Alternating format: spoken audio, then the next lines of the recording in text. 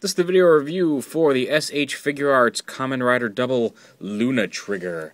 I just got him in today. I've got Heat Metal on the way as well, and that will complete my collection of the main forms. LUNATRIGGER, like I do consider LUNATRIGGER to be one of his main forms. Like Cyclone Joker is kind of his base states, but when he transforms, like I consider, and maybe the writers would have a different idea, but with Double, I consider his four main modes to be Cyclone Joker, Heat Metal, LUNATRIGGER, and then of course Fang Joker with Philip in the suit. But yeah, and I think they work well together because I said Heat Metal works well with the fireballs and the staff. And the maximum drive there with the flaming staff. And LUNATRIGGER works really well because Luna kind of gives him that warpy power. Supposedly Luna is illusions, but it kind of gives him the stretchy arm or the stretchy staff when he's Luna Metal. And with LUNATRIGGER, it lets him curve his bullets from the gun, like they just kind of wave around like in Wanted. And I can't remember if it was Aoki or Philip he was trying to save. But there was one point where one of the Dopants had one of his friends, and he's like, "Trust me," and he was LUNATRIGGER, and he shot. Oh no, it was the kid. He was trying to save the kid in the episode where the Anomalakaris Dopant had kidnapped the woman's kid, and the kid thought he was her papa. He's like, "Trust me," and he pulls out the LUNATRIGGER combo, and he shoots the bullet, and it arcs around the kid and takes out the Dopant. I thought that was really cool. So. And I think the gold and blue looks really nice together. So we'll go ahead and get him out of here. As you can see, he comes with the same standard. He doesn't have quite as many hands as some of the other versions. He's got two closed hands. He's got the closed fists come attached, and he's got two kind of open fist hands so he can hold the guns. And the gun comes in the Magnum trigger comes in both modes, just in the regular firing mode and as well as the maximum drive. Blast mode, and then just a couple of open flat hands. He doesn't come with like a pointy finger or anything like that. I'm trying to think if so far, like I'm about 16 episodes in to Double, and so far I don't think he's done the Count Up Your Sins pose in LUNATRIGGER mode yet anyway.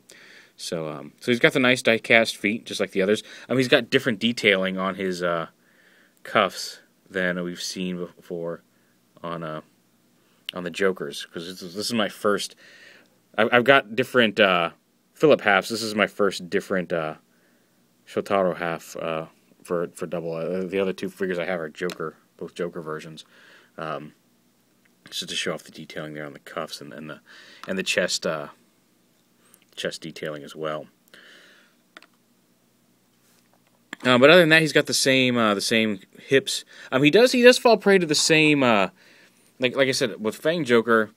They made the joint on this arm white to match the arm instead of just keeping the black joint on both arms. This guy doesn't need neither of his elbow joints match. They're both black elbow joints inside blue and gold halves. It's only half as bad on Cyclone Joker because he's got the Joker half is black and the joint matches in, and it just sticks out on the green half. So I don't know why on the Cyclone half. So I don't know why they didn't do that with this. And maybe the metallic. Because there is a kind of a nice metallic shine to both halves of this guy. So maybe they just couldn't match that. I don't know. But yeah, but all the same posability, the same shoulders, the same kind of double hinge shoulders, the head that can look up and down, side to side, up a little bit. It's a little limited looking up just due to the shape of the helmet.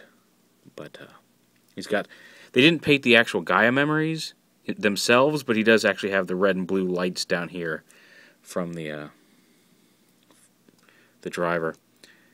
Same knees, and again, the inside knee joints are also black, so they don't watch. And like I said, the posable ankle joints. The basic form of the figure, aside from some of the detailing areas, is pretty much the same as previous versions. It's just different colors. Like I said, he does come with the two versions of the Magnum trigger. There we go. I always thought this bent gun looking thing was just a really silly way of the gun. I much prefer the Magnum trigger in the maximum drive mode. I just like to look at that gun. The bent down, it still shoots out of here. I never understood why that bent. But you put the Gaia memory, snap it in there, flip it up, and it becomes more powerful. And we'll go ahead and. Also, I realized it would have been hard to do. I would have liked to seen a magnet in there. Although I guess this is a little bit too big. Compared to the show, but like when Trigger comes on, Trigger half comes on, the gun's like kind of attached up here onto his chest, and he just kind of reaches up and grabs it, and shwack. I just think that's cool. And it would have been nice to have been able to see that replicated on the toy. Like, and they could have just stuck a little earth magnet inside the trigger, the Magnum trigger, as well as inside the chest plate there. I think you could have done it pretty much seamlessly and still had that work. But oh well, them's the breaks. Pop his hand off. Da-da-da.